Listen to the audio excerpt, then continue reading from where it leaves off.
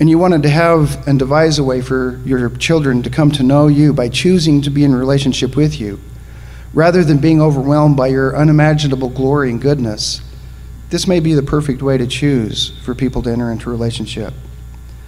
Moreover, how about the notion that what God has given to us is actually an instrument for knowing Him? The perfect metaphor, I think, for this is the liahona. That is something that is an instrument of spiritual guidance and knowing that is planted in our very hearts. You see, what I'm suggesting is that we have implanted within us our own personal liahona within our hearts. It works when we're spiritually sensitive, and it guides us. And when we're not spiritually sensitive, it simply doesn't work at all. All it is not there. So what do we know based on this experience? Now I'm going to suggest something, and this may be surprising to you, but merely by having this experience doesn't mean that we know. Can this experience be doubted? Can it be doubted that it came from God? And the answer is, of course it can. There are scores of Latter-day Saints who've had this experience who no longer have a testimony. So, if it can be doubted, because it can be doubted because it is in fact at times doubted. Now, it is often asserted that we cannot know anything with surety. In fact, I hear that from people who've lost their testimony. However, we can know that we've had this experience. Nevertheless, the issue as to the veridicality of the source of the experience, whether it is caused by God or by our own brain processes, requires faith. And the primary source for looking at that is Alma 32. Alma 32:28 says, "If you give place that a seed may be planted in your heart, he suggests that it will begin to swell in your breasts, and then we will feel swelling motions, and you'll know it's good. And here's how you know that it's good. It begins to enlarge my soul, it begins to enlighten my understanding, and it begins to be delicious to me." Repeating 3 times the word begins. Alma 32 and 34 then has a question that is asked. Is this knowledge?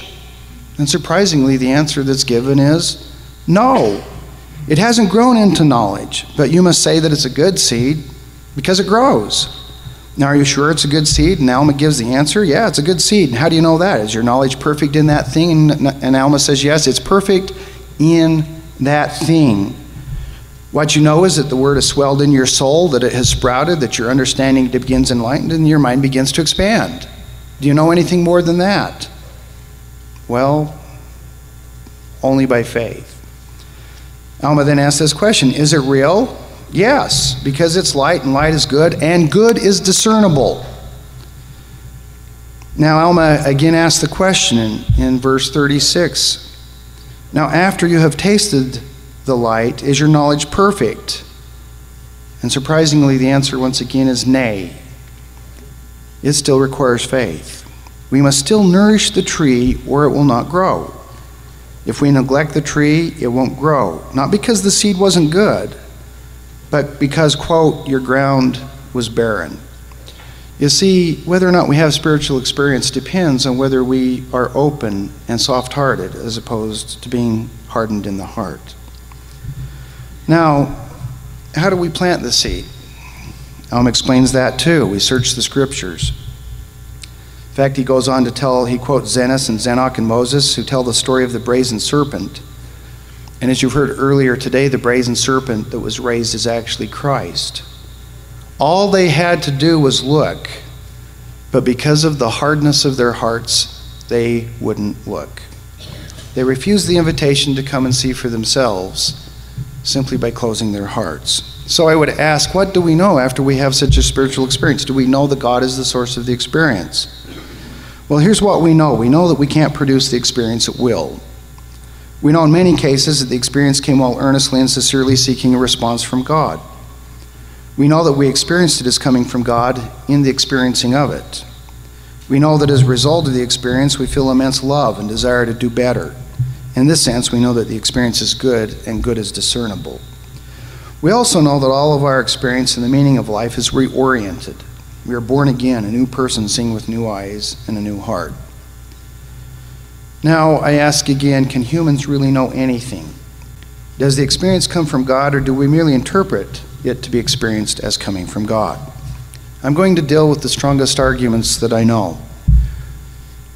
The first argument is is the argument from the interpretive framework inherent in all human experience. And these are the premises. The first premise, all human experience involves interpretation, and I guarantee you that it does. That's true. 2, the interpretation of the experience of the burning in the bosom as coming from God is something we do as humans. And 3, the interpretation is therefore a human contribution to the experience, and all that we really know is that we have had an experience, that we experience it as coming from God in the experiencing of it, and we cannot know more than that. Well, is that a good argument? It is in a sense, but the argument proves too much.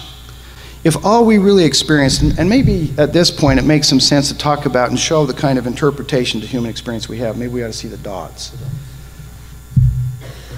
Because the fact is that I want you to stare at the black cross in the middle and watch what happens.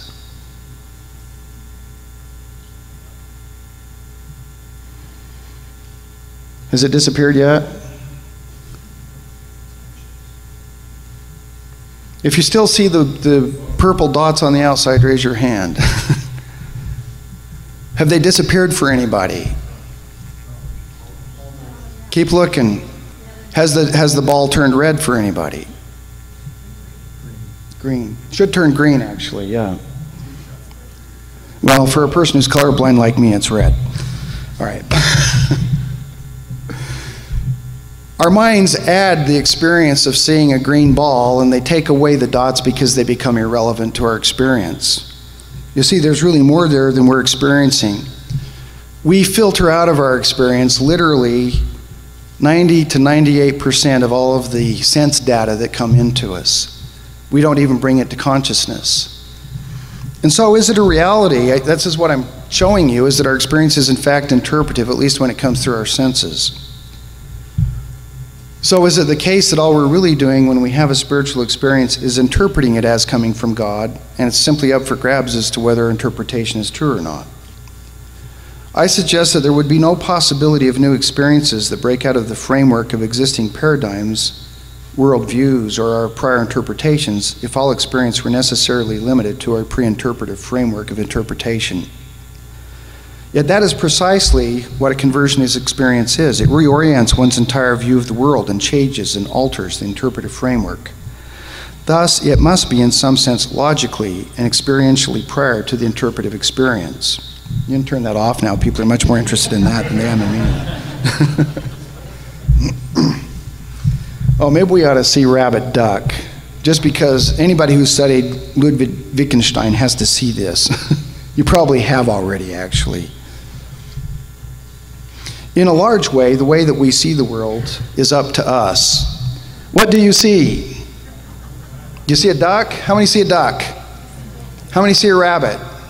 Okay. Who's right? In fact, you can change, if you will, once you've learned how to see it, you can change at will the way you're going to see this figure. And in a large way, the way that we can choose to see our experience is precisely like this. We can choose to organize our experience to see it in different ways. I suggest that in the experiencing of religious experience, this is often what is happening. We're choosing to see different things and experience different things because of our pre-interpretive framework. But I'm suggesting that that's not all there is to experience. There's more to experience than mere interpretation. And this argument isn't any good unless all of our experience is simply interpretation. As I said, the spiritual experience must in some sense be logically and experientially prior to our interpretive experience because it reorients our experience. It gives us a new way of seeing. Moreover, if the experience rearranges and replaces the framework so it is the framework or categories, then it is not interpreted experience, but interpretive, and the basis for all further experience as such. Now, this argument also assumes that the entirety of what is experienced is interpretive, but there's more than interpretation that gives content to our experience, and the experience of the burning in the heart and the inspiration is coming from God is in fact good reason to believe that it does in fact come from God, because that's how we experience it. If all we ever did were to regurgitate our prior categories of thought or fixed framework of beliefs, then there could never be any novel or creatively new things. No new scientific theories could emerge, new inventions would be impossible, and new revelations could never happen because all we would do is regurgitate what we already know. But that's not the way human life is, so I suggest that the argument isn't valid.